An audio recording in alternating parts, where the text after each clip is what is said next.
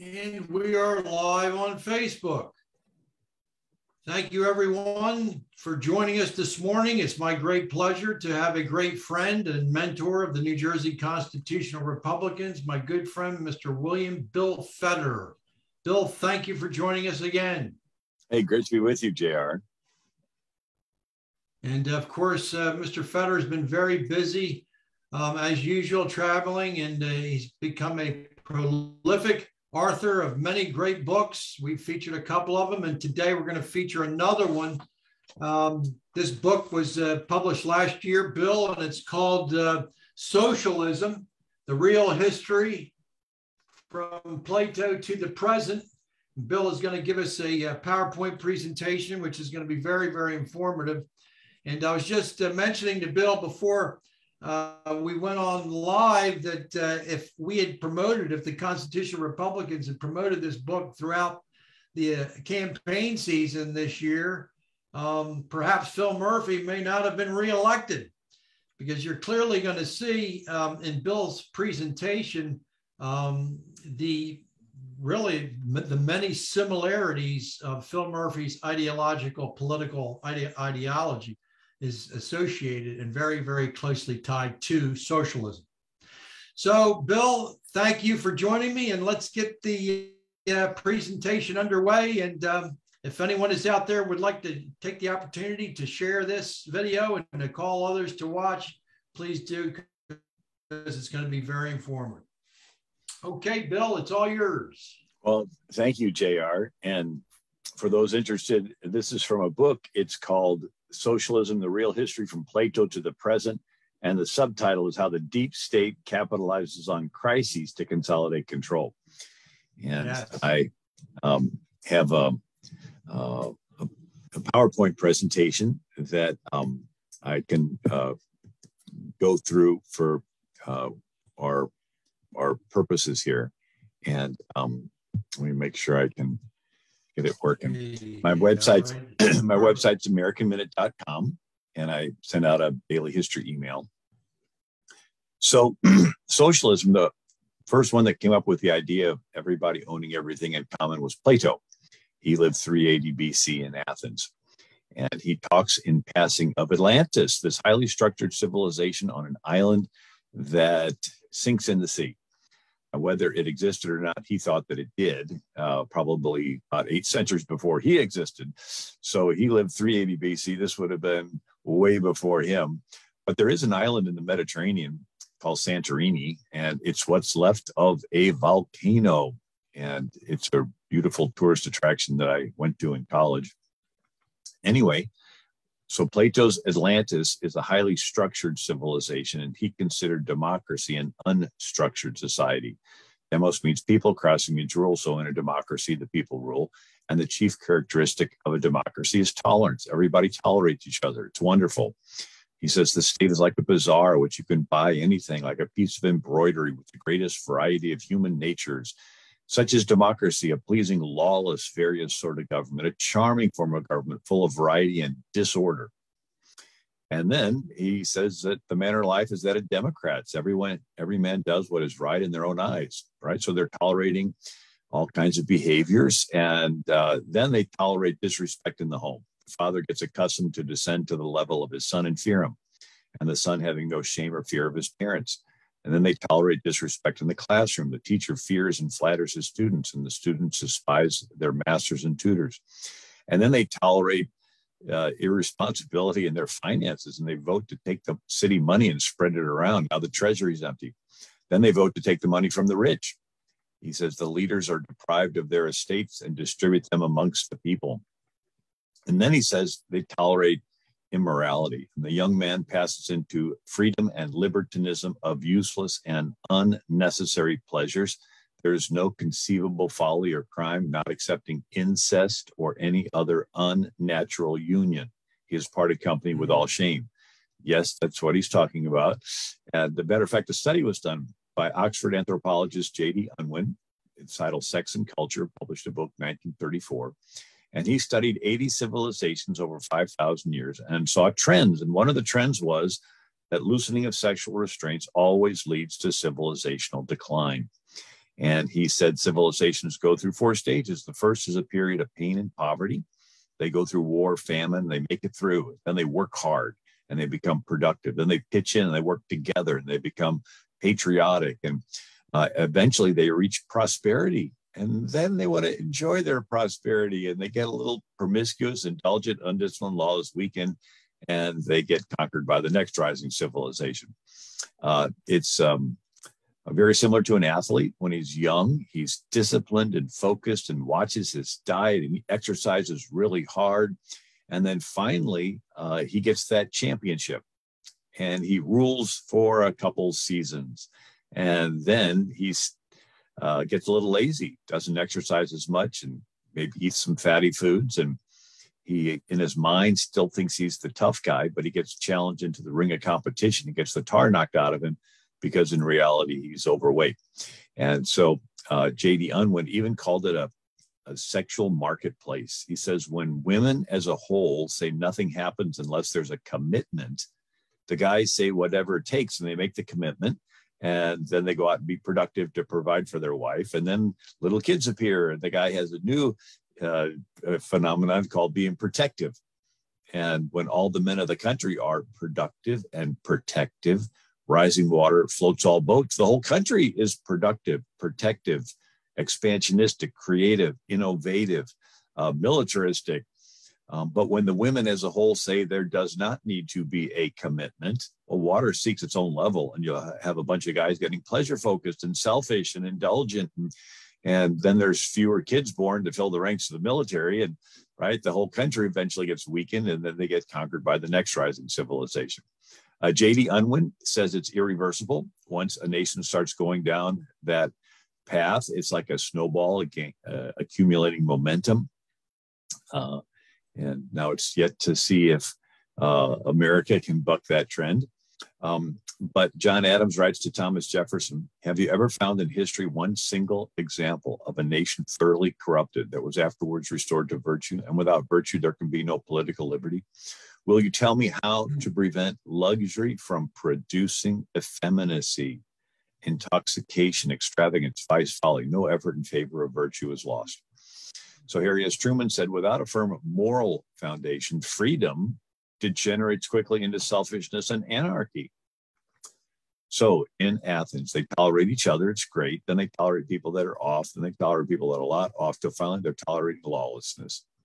And he says that there's random violence and robbing and stealing, and no one feels safe. And then they begin to look for someone to fix this unstructured mess. And that's when some governor comes along and he says, I can fix it. I just need some emergency powers. And at first, he's all smiles. Plato says, last of all comes the tyrant. When he first appears above ground, he's a protector. He's full of smiles. And he gives you a nice speech. And he says, I'm going to take away some of your freedoms, but I'm doing this to protect you. And it's just temporary. But as he begins to consolidate power, it becomes permanent. And if any are suspected of resistance to his authority, he'll have a good pretext for destroying them. And then how does a protector begin to change into a tyrant? Plato says he begins to grow unpopular. So what's he talking about? So there's 2 methods of which tyrants rule: fraud and force. Fraud is that you lie to the people while you're taking away their freedoms. And when they finally wake up and you can't lie to them anymore because they're seeing through it, the only tool left in their toolbox is force. And that's when they begin to use the military to force their agenda. And Plato says, finally standing up in the chariot of state with the reins in his hand, a tyrant absolute. And then having a mob entirely at his disposal, he's not restrained from shedding the blood. So he sends a mob out. And since he's in charge of law and order, he's going to turn a blind eye while this mob goes and destroys his political opponents. Now, Plato says that democracy is doomed to fail because it's based on the people having virtue, and people really don't have virtue. If you give them a choice of giving up their life or giving up their virtue, they'll always give up their virtue to save their life. And now ancient Israel, their experiment of ruling themselves without a king lasted a little longer because they had a big magnet in the sky called God, and people were virtuous because they were accountable to this God. Athens did not have that. By Plato's time, Athens had a bunch of fickle deities that nobody believed in anyway. And so Plato says that if anyone was born that truly had virtue, the world would crucify him. This is what he writes, 380 BC. If a truly just man lived, let him die as he lived. I might add that the just man will be scourged, racked, bound, and will at last be crucified. Anyway, Plato concluded, since democracy is doomed to fail, the best you can hope for is a nice tyrant. He called him a philosopher king. And now let's give him the benefit of the doubt. Even if you can find a nice tyrant, a philosopher king, he does not live forever. And as good as he may be, at some point, he's going to die and pass that power on to some son or grandson that's a lousy ruler, but yet likes his job and will become oppressive. And so that is the dilemma. The biblical example is Joseph in Egypt. He's a godly man. He concentrates power into the hands of the Pharaoh. And what did that particular Pharaoh do with the concentrated power? He fed the children of Israel, gave him the best land of Goshen, gave him jobs taking care of his cattle. But then there was a new Pharaoh that did not know Joseph, and he used all that concentrated power to oppress the children of Israel, make them slaves, and even throw their sons in the Nile River. So again, that's the dilemma. You get your favorite politician in, and he wants to concentrate power because he wants to do good more efficiently. But then at some point, it's passed over to someone of the other party, and they want to use that concentrated power oppressively. So Plato says that because democracy is doomed to fail, the best you can hope for is a nice tyrant. He called him a philosopher king, and he's the head of gold. So he can be treated a little extra special because he's the one calling the shots, and we tried, the democracy didn't work, so he's the best you can hope for. So he can live above the crowd. And he has his helpers, his administrators, and his military. They're the arms and chest of silver. They're carrying out the head of gold's will. And together they make up the ruling class. And everyone else is the abdomen of iron and bronze. They are the ruled class. So socialism is a structured society of a ruling class and a ruled class. And now the ruling class, they're above the law. They're politically connected. They're supported by the commoners. They can do special things like getting their hair styled when nobody else can. All right, there's Nancy Pelosi there in San Francisco. Right. Now, the ruled class, everyone is provided for. Yeah, that's great, but no one owns anything. Everything's held in common, but it's the ruling class that decides who gets what. And so it's the saying, he who holds the purse strings has the power. So great, everybody's equal. Everybody's equal. But somebody's in the actual position of carrying this out. And they are going to be tempted to want to slip a little extra to their family and friends on the side.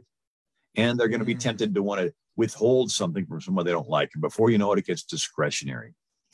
And people say, well, socialism, isn't that, everybody, is equal? It's like, okay, let's ask a question. Who lives in the nice house and who lives in the dumpy house? Somebody in the government dictates those things. Well, whoever ultimately dictates those things is the dictator. So every attempt at everybody owning everything equally always turns into a dictatorship. Now, in this Plato's society, there's no families. The government actually decides who gets to have children, and then the government takes the children away from the families, brings them into the city where the kids are socialized. It's a process of getting them to give up their family's values and just learn how to serve the ruling class. Plato explained that when the true philosopher kings are born in a state, they will set in order their own city. They will take possession of the children who will be unaffected by the habits of their parents. These they will train in their own habits and laws. And then these children will be taught lies, noble lies. Plato said, we want one single grand lie, which will be believed by everybody. And the lies help the ruling class to stay in power. And since that's the best you can hope for, it's okay for them to lie. That's their justification. So Plato's perfect society on Atlantis inspired in 1516 Sir Thomas More's Utopia. It's actually Island of Utopia. Utopia means nowhere. It's a fictitious island off the coast of South America. And it's written as a Greek dialogue, like Socrates never wrote anything down. It was Plato that recorded the conversations. And so this island of Utopia is written as a dialogue with a traveler named Hythlodaeus, which means peddler of nonsense. So we have the island of nowhere told to us by the peddler of nonsense. And like Atlantis, it's highly structured. There's an upper class with rulers and the lower class commoners. And there is free healthcare on Utopia, free identical clothing. Everyone receives free welfare. There's free meals and monastic communal dining halls. Everyone lives in identical 3-story public housing. There's no locks on any doors. There's no private property. All property and goods are stored in a communal warehouse. There are no taverns, no alehouses, no coffee houses, no places for private gatherings, no privacy. Everyone is tracked everywhere you go with an internal passport. If you're caught without it, it's a lifetime of slavery. Right? This is 1516 when he writes this. The government decides everyone's careers, that you have to work for the rest of your life. There are no families on the island of Utopia, and the government decides who gets to have kids. It's very, childbearing is regulated, like China's one-child policy or Planned Parenthood. Margaret Sanger, no woman shall have a legal right to bear a child without a permit. Matter of fact, a WND article recently, a politician proposed that parents have a license to raise their own children. So the island of Atlantis in Plato's time inspired Sir Thomas More's Island of Utopia. By the way, he wrote it as a veiled criticism of Henry VIII. He was the king who switched from Catholic to Protestant, and those that didn't follow him immediately, like Sir Thomas More, were killed. So Sir Thomas More was killed by Henry VIII. Sir Francis Bacon, in 1626, he wrote New Atlantis. This is a direct reference to Plato's Atlantis. And New Atlantis is a fictitious island in the South Pacific. There's a ruling class, there's commoner class, a little more scientific careers because Francis Bacon helped start the scientific revolution, but the government dictates everything. Someone wrote a satire on this that you're familiar with. It's Jonathan Swift's Gulliver's Travels, right? Here's Gulliver washed up on an island and finds out it's highly structured with this ridiculous ruling class that wants to control everything, and then the ruled class that have to just work their jobs their whole life. Why is this important? Because it was around this time that the Pilgrims came to America. And the Pilgrims were originally a company colony. And they did not have money. And so they approached investors in England who formed the London Company. And these investors wrote the bylaws. And so the investors looked back to Plato, Sir Thomas More, Sir Francis Bacon. And the bylaws say all profits and benefits that are got by trade, traffic, trucking, working, fishing, or any other means shall remain in ye common stock. And all are to have their meat, drink, and apparel and all provision out of ye common stock. And William Bradford said they tried it and almost starved. He says, and William Bradford's the governor of the Pilgrims. He said the failure of that experiment of communal service, which was tried for several years by good and honest men, proves the emptiness of the theory of Plato and other ancients applauded by some of latter times. I just think it's amazing that here the Pilgrims knew they were trying to live out this theoretical Plato's perfect society, right? So you have Plato, Sir Thomas More, and others, and they're like all guys sitting around a table theorizing, and the Pilgrims actually try to live it out, and it doesn't work. William Bradford says that the taking away of private property and possession of it in community would make a state happy and flourishing, as if they were wiser than God. For in this instance, community of property was found to breed much confusion and discontent and retard much employment, which would have been to the general benefit. For the young men who were most able and fit for service objected to being forced to spend their time and strength in working for other men's wives and children without any recompense. The strong man or the resourceful man had no more share of food, clothes, etc., than the weak man, who was not able to do a quarter what the other could. This was thought injustice. The aged and graver men who were ranked and equalized in labor, food, clothes, etc., with the humbler and younger ones, thought it some indignity and disrespect to them.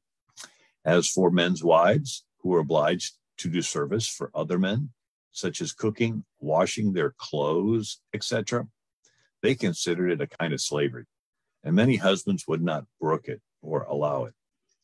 Bradford goes on, let none argue that this is due to human failing rather than to this communistic plan of life in itself. I answer that God in his wisdom saw that another plan of life was fitter for them. So they began to consider how to raise more corn, obtain a better crop, so they might not continue to endure the misery of want. After much debate, the governor with the chief among them allowed each man to plant corn for his own household. What a novel idea. So every family was assigned a parcel of land. This was very successful. It made all hands very industrious so that much more corn was planted than otherwise would have been by any means and gave far better satisfaction. The women now went willingly into the field and took their little ones with them to plant corn, while before they would allege weakness and inability, and to have compelled them would have been thought great oppression. So here we have this theoretical Plato, Sir Thomas More, Sir Francis Bacon. We have the Pilgrims actually trying to live it out, and it fails. They scrap it and go back to giving everybody their own plot of land. Now, wasn't the early church socialist? Actually, the early church was the early church. Socialism is counterfeit early church. And the differences between the word voluntary and involuntary and church and government. So the early believers voluntarily sold their land and laid the money at the feet of the apostles for the church to distribute. They didn't have their land taken away and then be forced to involuntarily lay the money at the feet of Pilate for the Roman government to distribute. So voluntary versus involuntary is sort of a big thing with God. It's sort of the whole reason he made us, right? Everything else follows instinct or laws of planetary motion, laws of gravity, right? Humans have free will. And so when Moses is building the tabernacle in the wilderness, he says, everybody whose heart is moved would bring cloth and jewels and gold to build it. And when David is raising money for to set aside for Solomon to later build the temple, David says, I'm going to give so many 1,000 talents of gold. And he turns to all the leaders in Israel, says, what are you guys going to give? And then they give a bunch of thousands of talents of gold, but it's all willingly. And David says in a prayer, Lord, we're just giving back to you what you gave to us, right? But it's all giving. It's all a gift. It's not forced. So in the Bible, the children of Israel go into the promised land, and every family is given land. Sort of easy to know this because it's called the promised what? The promised land. And if you own land, you can accumulate stuff. The Bible called that being blessed. And you can be moved upon in your heart to give away some of your stuff. The Bible called that charity. Now, Lenin said socialism is a transition phase between capitalism to communism. And Karl Marx says communism can be summed up in one sentence: abolition of private property. So if you do not own any property, how can you give anything away? How can you give away what you don't have? What are you going to steal from somebody? Now you're a thief, right? You've broken the law. No, God entrusts you with stuff, and then you have the opportunity to manifest in this physical world what spiritually is in your heart. Now, didn't Jesus teach socialism? Well, let's look at this parable of the talents or minas. He gives one guy 5, multiplies it to 10. Another guy gets 4, multiplies it. Another guy gets 1 and buries it. And the one guy comes and says, sir, here's your mina. I've kept it laid away in a piece of cloth. And his master replied, you wicked servant. He said to those standing by, take his mina away from him and give it to the one who has 10 minas. And they said, sir, he already has 10. He replied, I tell you, everyone who has more will be given, but as for the one who has nothing, even what they have will be taken away. So Jesus says, the hand of the diligent shall, bear rule. That's what the proverb said. And so the idea is you work hard, you get blessed, and then what do you do with your blessings? You have more to give away. You have more to be charitable with. If Jesus were a socialist, he would have forcibly taken away the 10 talents from that one guy or 10 minas and redistributed it equally. But no, he said, look, you worked hard, you get it, and now you have the opportunity to be more generous. There is a confusion as to the role of government.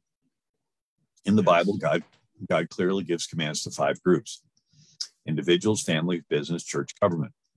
The commands to the individual are, among other things, take care of the poor. The commands to the family are mostly relational. Husbands, love your wives, children, submit to your parents. Commands to the business are do an honest day's work, and employers don't hold back the wages.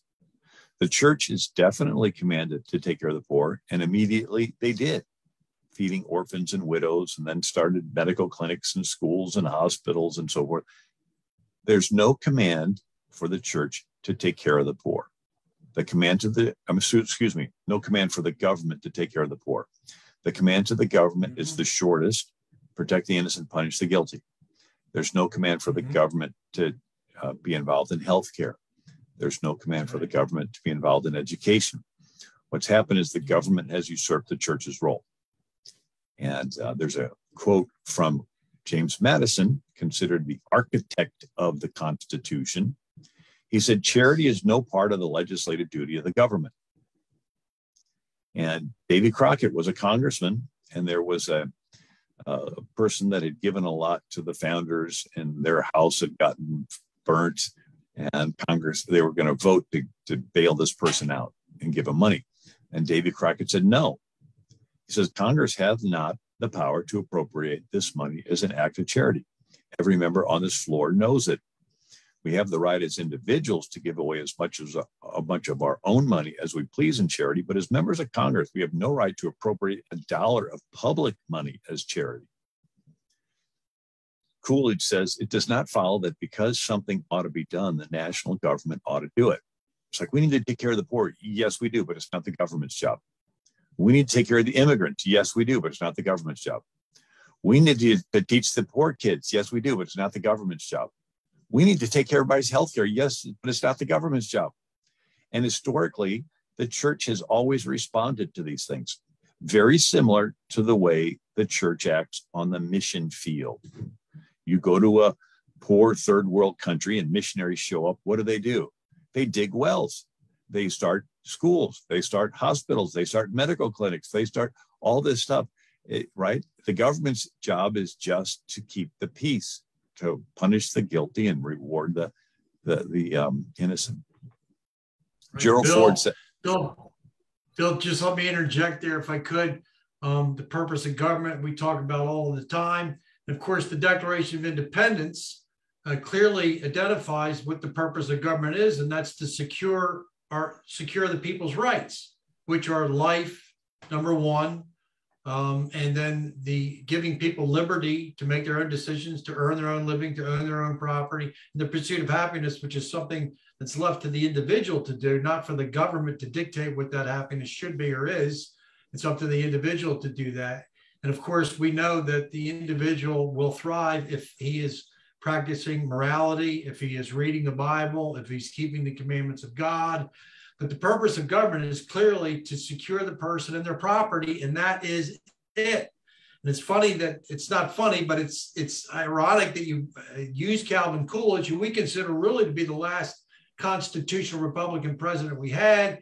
Of course, after that, we had we had Herbert Hoover, and then we had Franklin Delano Roosevelt, who thought that all of these different, there was an expansion of rights that were given to people in Franklin Roosevelt's address in 1944, expanding rights that people should be able to go on vacation, that they should have a good job, that they should be given education, all these other expanded, essentially the Bill of Rights. But yet Coolidge was saying, listen, what the government isn't supposed to be doing everything for you, except, as you say, protecting the people and administering justice, which is punishment for crimes committed against others and punishment for those who steal the property of others. So it's very, very interesting, as this whole presentation is, that we talk about the purpose of government, and just reiterates what we always tell the people.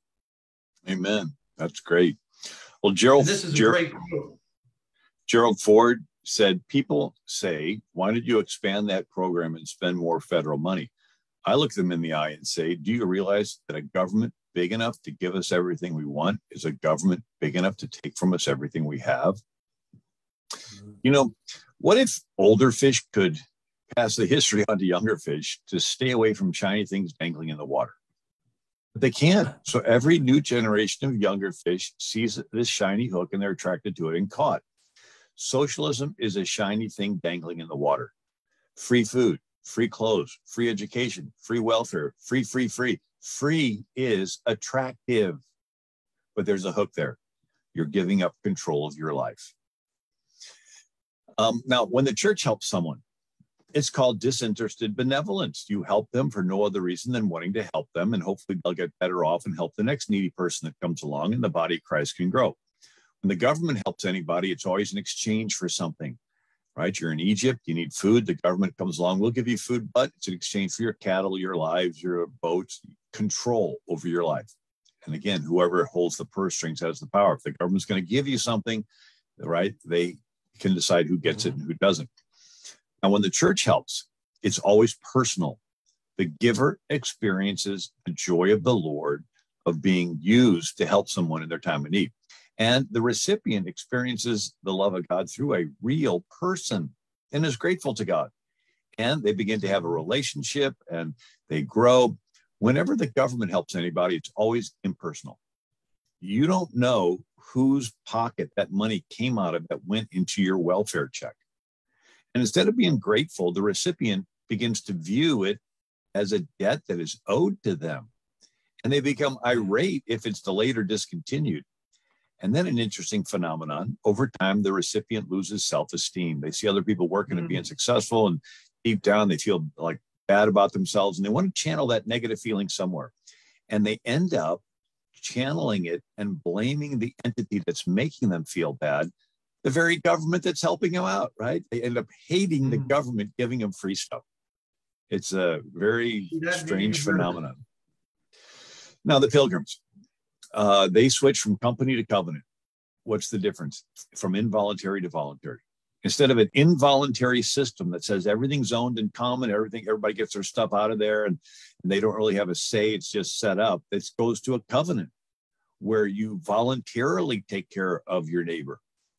And the covenant comes from ancient Israel, that first 400 years out of Egypt. And it's this idea that you get rights and blessings from God. And you help take care of your neighbor because you are accountable to God. Jesus said, whatever you do to the least of these, my brethren, you've done unto me. Now, they taught Hebrew at Yale and Harvard. They looked back to that first 400-year period of Israel out of Egypt. It's called the Hebrew Republic. And the Puritan scholars at this time were called Christian Hebraists. And they actually studied the Jerusalem Talmud and Maimonides, who was a famous rabbi, and the Torah and all the Talmud and all these different Jewish writings. And they're fascinated by how you could have a government with millions of people and no king for that first 400 years before Saul. And I talk about this in my book, Socialism, a little bit more in a book called Who Was the King in America? But for the sake of those watching that have not seen it, I'll go through it quickly. So around 1400 BC, Israel comes out of Egypt, and for 400 years, no king. It's a total anomaly that you don't appreciate until you study all the rest of the world at this time. You had 2,000 years of Egyptian pharaohs, Chinese emperors, Indian maharajas. You had Kings Og of Bashan, Germanic tribal chieftains, African chieftains, everything's chiefs and kings. And when Israel comes out of Egypt for 400 years, there's no king. And the law specifically said there's no respect of persons in judgment. Rich or poor, everyone's to be treated the same, male, female, made in the image of the Creator. You see, wherever there's a king, if you're friends with the king, you're more equal. You're not friends with the king, you're less equal. You're an enemy of the king, you're dead, or you're a slave. Wherever you have kings on top, you have slaves on the bottom. But for ancient Israel, that first 400 years out of Egypt, no king. And it's the beginning of the concept of equality, that everyone you see is equal to you. Israel had tolerance. Here they were worshiping the one true God, and they never felt compelled to force anyone to worship the one true God. Right? They didn't say, get your lamb and drag it to the temple. Ancient Israel was the first nation with private land ownership. Wherever there's a king, you never really own the land. It's always conditional of you staying on the nice side of the king. You cross the king, he'll take away the land and kill you. But in ancient Israel, the land was permanently titled to each family. Again, and you own land, you can accumulate stuff. The Bible call that being blessed, and you can give away some of your stuff voluntarily. That's called charity. Ancient Israel had no police. Everyone was taught the law. Everyone helped enforce the law. It was like everybody was deputized. It's like a mom watching a bunch of neighborhood kids. She has no problem correcting somebody else's kid. In ancient Israel, everybody corrected everybody else. Israel, even the children were taught the law. Remember, Plato talked about taking the kids away from the parents and then bringing them into the city and being indoctrinated. So the whole battle is who gets to teach the kids, who gets to teach the next generation. And so the other side wants to put their malware and spyware and corrupted file software on these little kids' brains. And it's our job to put God's behavioral software onto their brains, right? Love your enemies. And so Israel was the first nation with no standing army. You have a king, he has an army to enforce his will. In ancient Israel, when every man was in the militia and they were armed with a sword upon their thigh, and they were ready at a moment's notice to defend their family and their community. Israel had no prisons. When a crime was committed, it's not like Egypt where Joseph was in prison for several years. In Israel, when a crime was committed, you got the accused and you took the elders of the city and you had the trial right then. Israel had a bureaucracy-free welfare system. So in Egypt, people were selling their souls to the Pharaoh for a bag of grain. But in Israel, when you harvested your field, you left the gleanings, the corners for the poor people to pick through, like Ruth. This way, the poor were taken care of without some political leader collecting everything and doling it back out to those who can vote for him, right? Israel had a system of honesty. God hates unjust weights and measures, became the basis for commerce. You could trust people in business.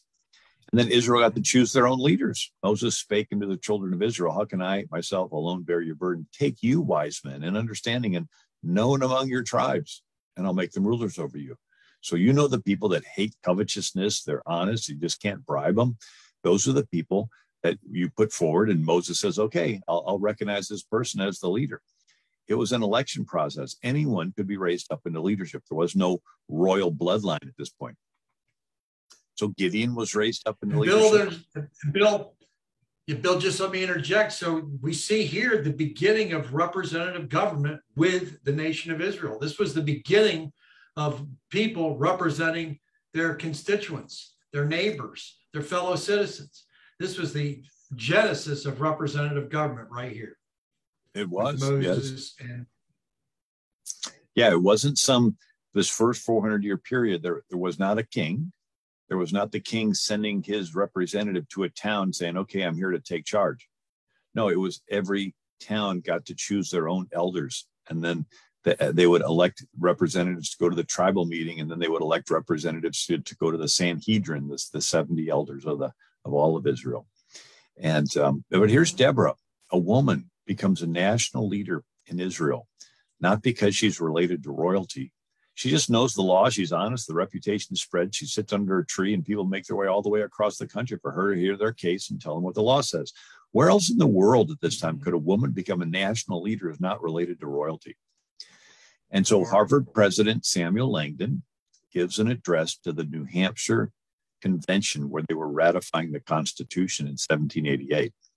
And Langdon says, the Israelites may be considered as a pattern to the world in all ages of government on Republican principles, from abject slavery, a mere mob, to a well-regulated nation under laws far superior to what any other nation could boast.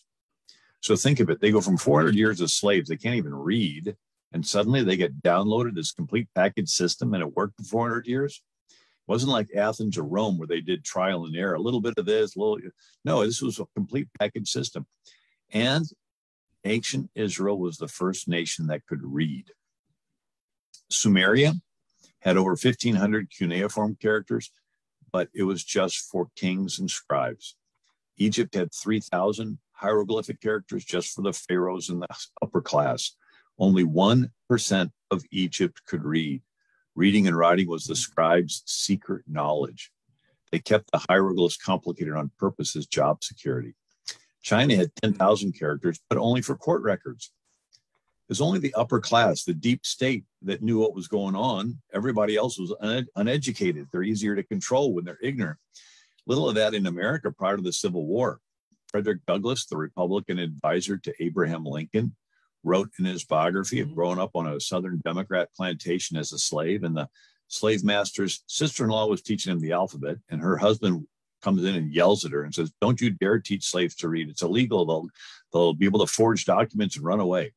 Frederick Douglass says, "That was the first sermon that convinced me that I wanted to learn how to read." Anthropologist Claude Levi-Strauss wrote, "Ancient writing's main function was to facilitate the enslavement of other human beings." Again, it was just the deep state. They knew what was going on and everybody else was in the dark. When Moses comes down the mountain, he does not just have the law. He has the law in a 22-character alphabet. First letter's Aleph, second letter Beth. It is so easy to learn. Kids could learn it. Ancient Israel is the first literate populace on planet Earth, right? So the people were taught the law that gave them individual rights and individual blessings, and they could read the law for themselves so they could maintain their rights. Eupolemus. Bill, just let me interject there, because the simplicity, God gave us the alphabet, gave Moses the alphabet. The children can read the law and understand the law from the very beginning, from the youth. And that's exactly what the founders intended legislation and lawmaking to be when they created our federal republic. Law should be easy for people to understand and read. And of course, we see Obamacare, and we see Dodd-Frank, and we see all these 2,400. We see this infrastructure bill. This runs contrary to the expectations the founders had in making law. Lawmaking should be very, very easy so that even young children can understand it and comprehend it. And this is an exact example of that precedent. Yes, definitely. Now, if you think of power as a spectrum, one side's total government, the other side's no government. Total government power concentrates like a black hole, right, into the hands of one person, and they rule through fear. But the other side is no government. That would be anarchy, unless the people were taught the law. And so I was thinking of a way of explaining this. Everyone has an iPhone with GPS, and you can get from point A to point B just by you all by yourself in the car with your GPS. Imagine if there was a behavioral app that could tell you how to act in real time, right? So it senses your blood pressure and your heart rate, and it sees you're about to lose your temper, and it says, "Alert, don't lose your temper," that person. And then it sees you eyeing something on the table, and it knows your bank account's low, and it sees you've been Google searching this item, and then it geo-positions, sees that nobody else is around, and it runs the algorithm, and it says, "You're thinking of stealing that." And it says, "Alert, alert, don't steal," right? So imagine a behavioral app, and the Levites were the computer geeks that help you to download the app, right? You go to Apple Store, Google Play, line upon line, precept upon precept, punch this button here and that one there. And so the big question is, why would you follow it? What would motivate you to follow this behavioral app, this internal law? Ancient Israel had the key motivating piece. And there's a God who is watching everyone. He wants you to be fair, and he's going to hold you accountable in the future. Right? So you're about to steal something, nobody's around, and then you think, God is watching me. I'm being tracked by God, right? And this God wants me to be fair, doing to others as you to them doing to you. And he's going to hold me accountable sometime in the future. Maybe I should hesitate stealing. And it creates something in your head called the conscience. If everybody in the country really believes this, you can maintain complete order with no police, maximum liberty. And now God knew that the Israelites would sin, and rather than them walk around the rest of their life with a guilty conscience, Once a year, they had the Day of Atonement, Yom Kippur, where everyone's sins were forgiven for the past year, and they got to start off the new year with a clean slate. And obviously, that's foreshadowing Jesus. Ronald Reagan said, without God, there's no virtue because there's no prompting of the conscience. If there's no God, where do the laws come from? A bunch of old white men. I follow them. Well, some will, as long as it's the in thing to do and socially acceptable. But if not, they're going to start yielding to their selfish side. And so what happened with ancient Israel? They stopped teaching the law. They stopped teaching about God. It turns into chaos. And then the rubber band snapped back into the hands of the king. And you said they stopped teaching the law. Yeah, remember Eli, the high priest, his own sons are sleeping with women in the very tent where the Ark of the Covenant was. And then you have a Levite with a graven image in the house of a guy named Micah. Then the tribe of Dan comes along and takes the graven image and tells this Levite, come along with us. You can be a priest to our whole tribe. And you're scratching your head thinking, what's this Levite doing with the graven image? Isn't that one of the commandments? You're not supposed to have them. And then there's a story of a Levite with a concubine. The law says the Levite's to marry a virgin of his own tribe. Here he is with the woman not even married to. And they're traveling at a house and it's surrounded by sodomites. And something about that behavior that appears at the last stages of a people ruling themselves. Remember Plato, right? Talked about that the young man gives into libertinism of useless and unnecessary pleasures. There's no conceivable folly or crime, not accepting incest or any other unnatural union. Remember J.D. Unwin, that's Oxford anthropologist, that said that sexual promiscuity always precedes the collapse of a civilization. And so here we have this sexual casting off of restraints, and the poor concubines raped to death. And by the time you're grossed out with the story, you read this line, every man did that which was right in their own eyes. And that's very similar to what Plato had written about some 600 years later in Athens, that the manner of life is that of Democrats. Every man does what's right in their own eyes. And so it turns into an unstructured chaos in ancient Israel. And then everybody says, we want someone to come along and fix, we need some governor to come along and fix this mess. And that's when they get Saul. And when Samuel the prophet cries and the Lord tells him, they have not rejected thee, but they have rejected me, that I should not reign over them. So they gave up their own being involved and they surrendered to this government. And Saul ruled as a tyrant. One story, he was pouting that his son Jonathan became friends with David. And he turns to his soldiers and he goes, you soldiers know about this, but none of you are telling me about it because, you don't care about me. And this Doeg the Edomite says, King, I care. I saw David go to this town. The priest gave him some bread and the sword of Goliath that was stored there. And Saul says, bring those priests to me. They show up. He turns to his men. He says, kill them. The men hesitate. And Doeg says, I'll kill them, and goes out there and kills them all. What just happened? The soldiers had been operating under the old system that every person is accountable to God to follow the law. And they said the law says there's only that you need 2 or more witnesses before you condemn somebody to death. There's only one witness, Doeg. And so they're like, this does not compute. You're telling me to kill. There's only one witness. There should be 2. The law says, and I'm accountable to God personally. They're hesitating. They still have a conscience. Doeg the Edomite says, King, I'm going to surrender my conscience to you. You tell me to kill, I'll kill. You tell me to kill the baby in the womb, I'll kill it. You tell me there's no more male and female, fine. You tell me I can do, transgender, this, that, and the other, fine, anything. I'm just a bunch of mush. You blow your trumpets, I'll bow to your statue. The tyrant always wants to insert itself between you and God. It wants to dictate it wants to force you to give up your conscience. If you have a conscience that says that you don't want to get something injected into your body, the government says, we don't care what your conscience is. You do what we tell you to do. Right. And so, so we go, this pilgrim Puritans have a covenant form of government. You get rights and blessings from God. You take care of your neighbor because you're accountable to God. Now, that was the Pilgrims. After a century after them, you have covenant turned into social contract during the Age of Enlightenment. And this comes out of the scientific revolution, where Sir Francis Bacon they come up with all these laws, and Isaac Newton has laws of motion, and Kepler has laws of planetary motion, and Robert Boyle has laws of pressure. And so some theologian says, well, maybe God made everything with laws. And like a guy makes a clock and winds it up and sets it on a shelf and it goes for a walk.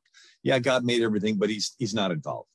He's a distant God. He's impersonal. He's far away. So we go from pilgrim covenant with a personal God to a social contract, which is with an impersonal, distant God.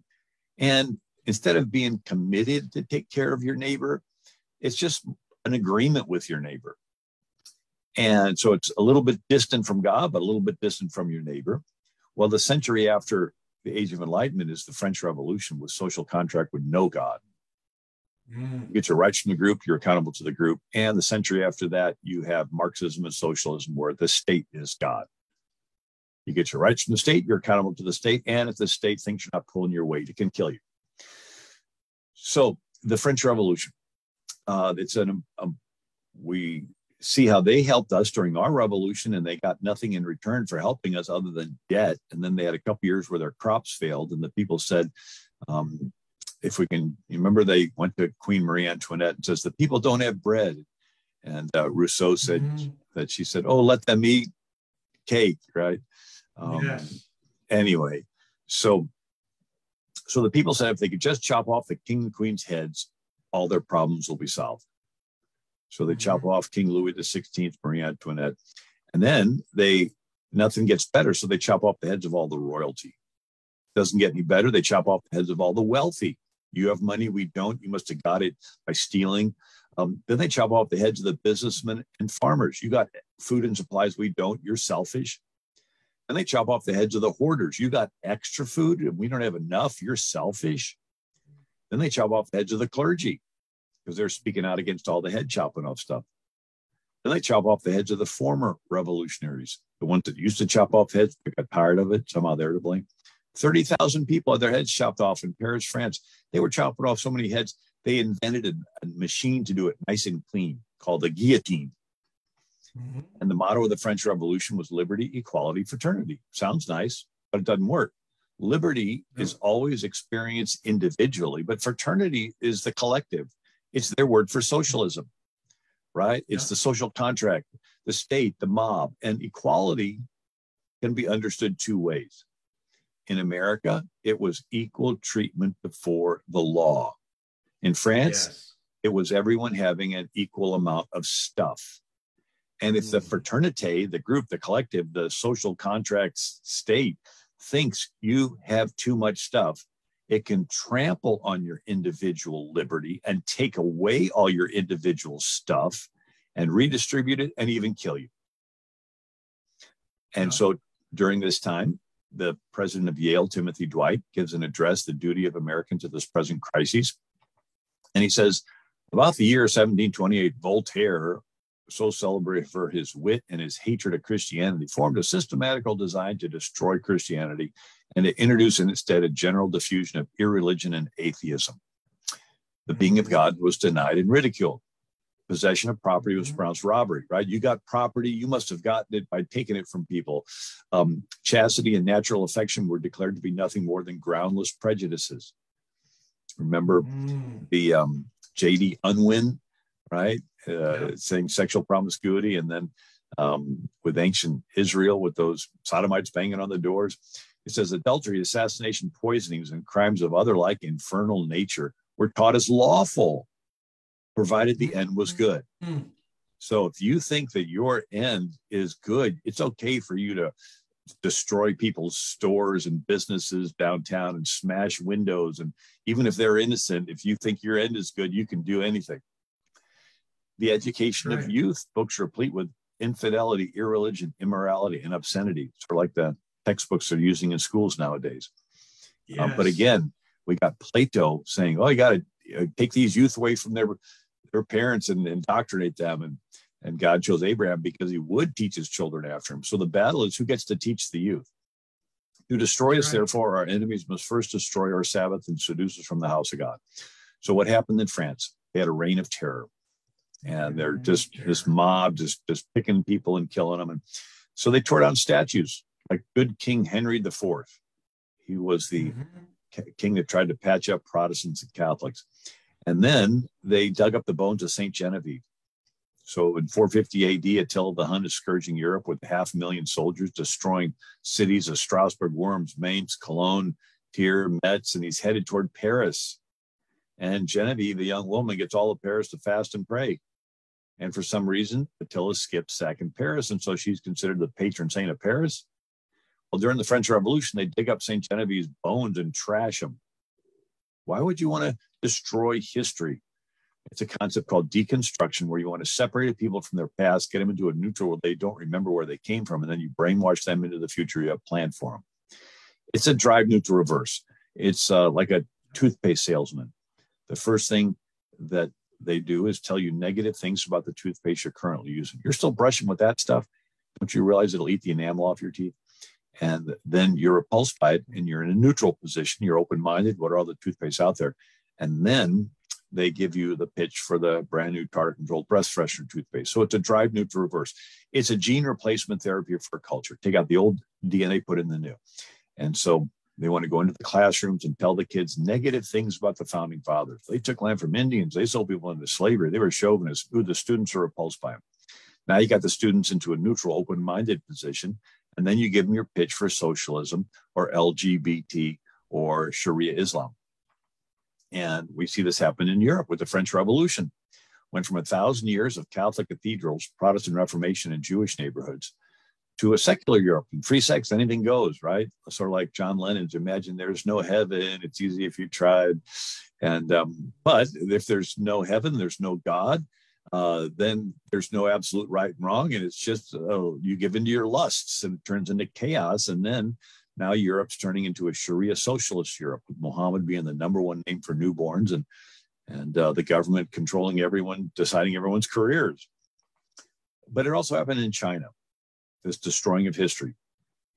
And the 3rd century BC is called the Warring States period. And you had a half a dozen kingdoms fighting. And one wins, led by Qin Shi Huangdi. And he's considered the first unifier of China. And Qin Shi Huangdi was being criticized for doing things differently than they had been done for centuries before. And he got tired of being criticized. So he decided to destroy all records of how things were done before. And so he had them burn tens of thousands of bamboo annal books. They wrote on strips of bamboo from top to bottom, and they wove them together. Well, he had them all burnt. And so his chancellor was Li Si, who wrote in 213 BC, I, your servant, propose that all historians' records other than Quin's be burned. If anyone under heaven has copies of the classics of history, they shall deliver them to the governor for burning. Anyone who dares discuss the classics of history shall be publicly executed. Anyone who uses history to criticize the present shall have his family executed. And anyone who has failed to burn the books after 30 days of this announcement shall be sent to build a great wall. And so this was what Mao Zedong copied during the 1960s Cultural Revolution, where he destroyed the oldest Buddhist temple in China and the great gates of Beijing. And they did white shaming, right? Anybody that was trained in Western medicine or law or a teacher, they'd bring them into a public place and have them confess their whiteness. And they would cut them and they'd get bleed. And the more blood that they got on these young kids, the more that they felt like they were, excited Antifa BLM rioters, and then they just destroyed this heritage.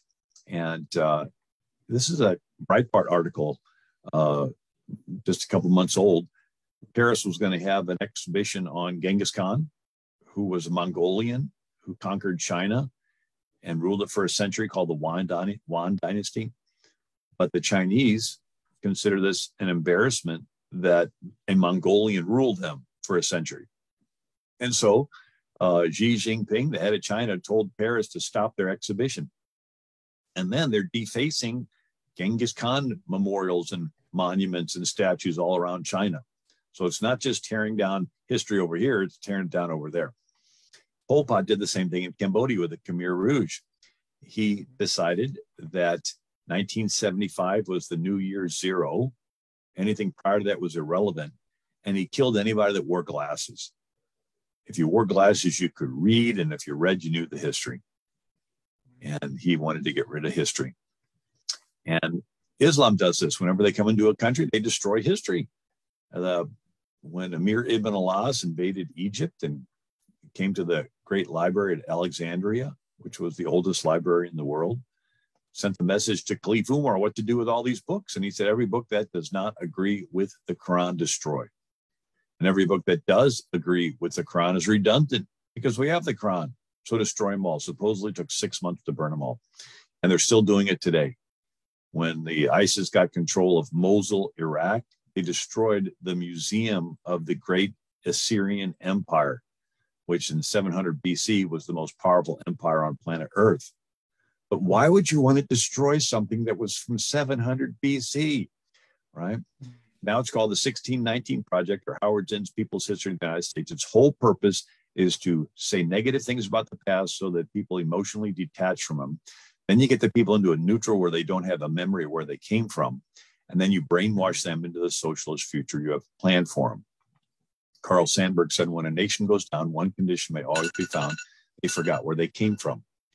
And George Orwell, in his 1984 book, has a character named Winston who worked for the Ministry of Truth, and which was nothing but lies. But his job was editing history and putting all evidence of the real history down the memory hole, down this pneumatic tube.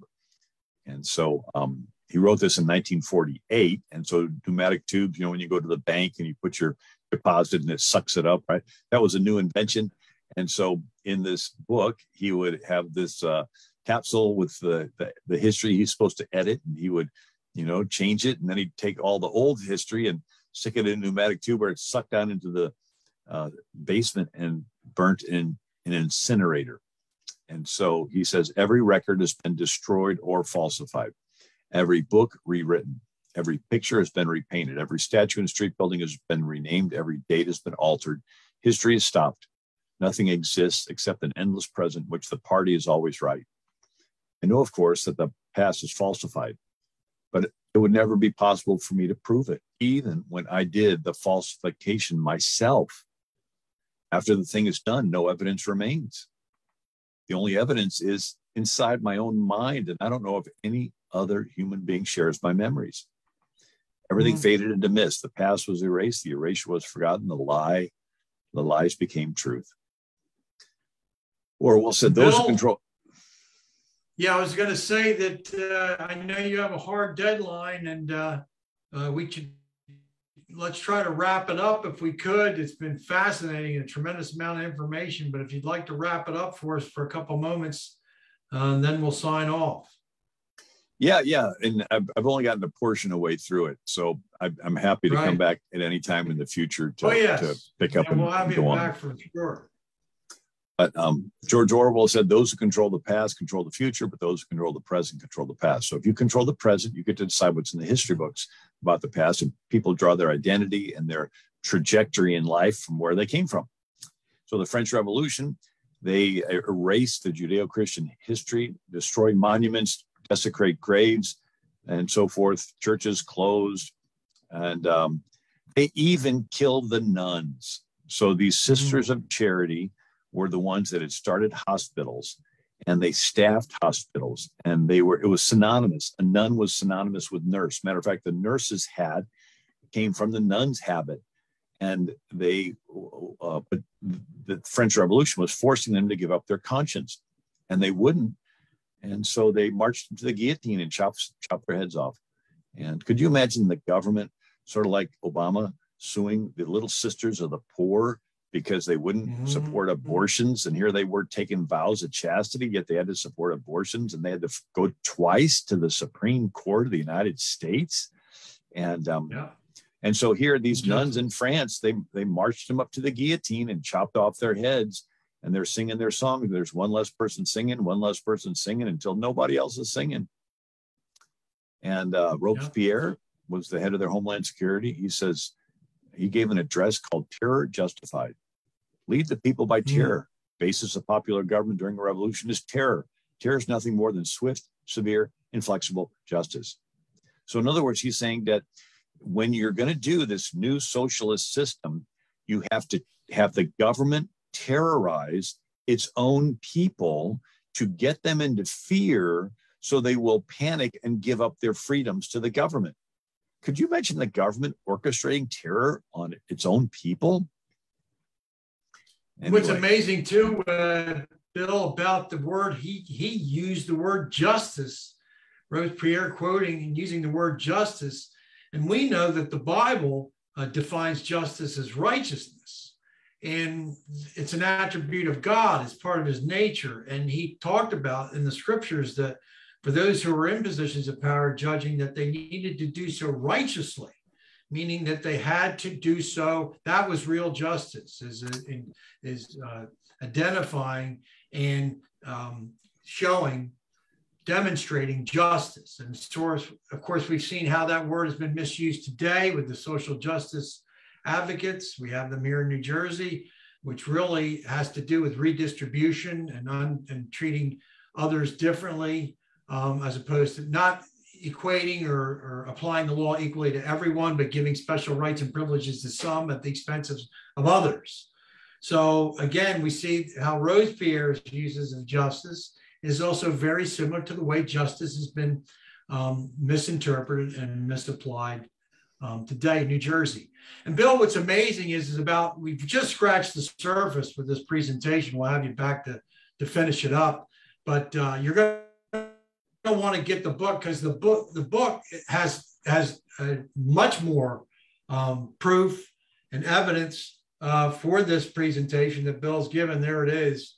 You're going to want to order this book, Socialism, the Real History from Plato to the Present. And what's amazing, Bill, is what you're doing with the book is just showing that there's historical precedent given for everything that we're seeing in this country today, whether it's the lack of morality, the rise of promiscuity. A lot of this came about in the 60s is where it really started to become prevalent, and the educating, the state wanting to educate our children, supporting ideas that are against the laws of nature and nature's God. The idea that we gradually, human nature wants to move away from God, move away from the law of God, and then it turns into chaos, it turns into the reign of terror. And that's exactly where we're headed in the state of New Jersey, in the country today. And this book is an excellent example of providing the historical precedent by which all of these injustices occur. Yeah. Well, thank you for giving me the opportunity to be on to talk about it a little bit. And again, there's lots more there. Be happy to be on again to finish up. Yes. If somebody does want the book, they can go to our website, AmericanMinute.com, AmericanMinute.com. And I also, so they can sign up. They can sign up for a daily email. All right. I'll provide the link, Bill. And I want to thank you so much again for joining me. If I don't talk to you before, have a Merry Christmas, and God bless you and your family, and a Happy New Year. But we will definitely want to set up a conclusion to this presentation, and we'll look to do that in the new year. Thank you so much, Bill, and for all the great writing and all the great teaching that you do. Well, thank you, JR, and blessings to all the viewers and listeners. Thank you. And to all the audience, please share this video, like it, let other people know about it. It's been very, very informative. You're going to want to watch this, and also get the book that Bill had written, Socialism, the True History, the Real History of from Plato to the Present, and how the deep state capitalizes on crisis to consolidate control. And the citizens of New Jersey can relate with that, and how Phil Murphy has capitalized on crisis to implement tyranny and control the citizens of New Jersey. But thank you very much, Bill. Thank you, our audience. And remember what Lincoln said, liberty to all. Thank you.